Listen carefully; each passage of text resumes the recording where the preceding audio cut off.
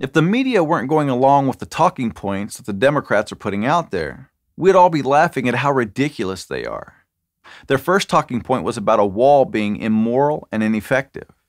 Ann Coulter pointed it out nicely that it can't be both immoral and ineffective, because if it's ineffective, then it doesn't do anything to make it immoral.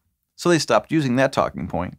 Now they say that they're for stronger border security, but at the same time, there is no crisis at the border, that it's all manufactured. Well, Speaker Pelosi, if you don't think there's a problem at the border, then why do you want stronger border security? Doesn't make sense, does it? If there's no crisis, there wouldn't be a need for stronger border security. And their final argument is that it's too expensive and that our money could be better spent. Well, did you know that Nancy Pelosi has been a congressman since 1987, when our national debt was only $3 trillion?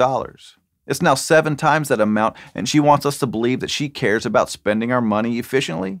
It's absurd. She's been in Washington for the past 30 years and helped run our national debt up to $21 trillion. And she thinks we'll buy the lie that she's worried about spending $5 billion on a border fence? Come on, man. We all know what this is about. Democrats don't care about border security.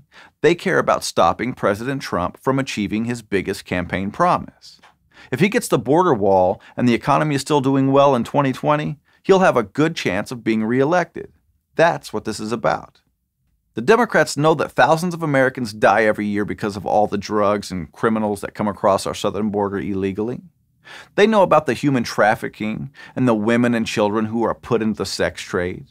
They know that our Border Patrol are overwhelmed by the tens of thousands of illegal immigrants coming into our country every month. And Democrats also know that fences help keep people out, or they wouldn't have them around their own houses. Look, Democrats know that there's a crisis at the border. Their talking points are embarrassingly easy to pick apart. They just want to win in 2020 more than they care about the American citizens that this crisis is hurting. Their quest for power trumps the thousands of deaths that are directly caused by our weak border security.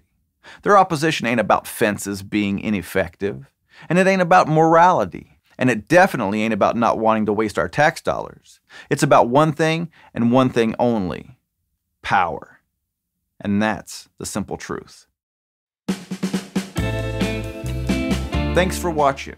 If you like this video, subscribe to our channel, and if you want to become a supporting member of Blue Collar Logic, click on the link in the description and give what you can.